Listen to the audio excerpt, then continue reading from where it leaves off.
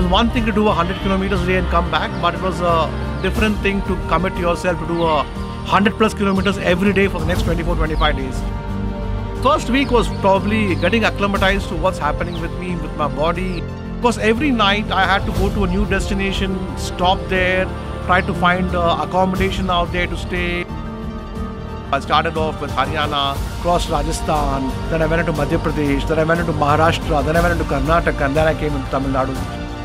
On the 18th day, my body gave up. I could not move an inch. I had to stop there. After that, the body got rejuvenated and I was able to again come back.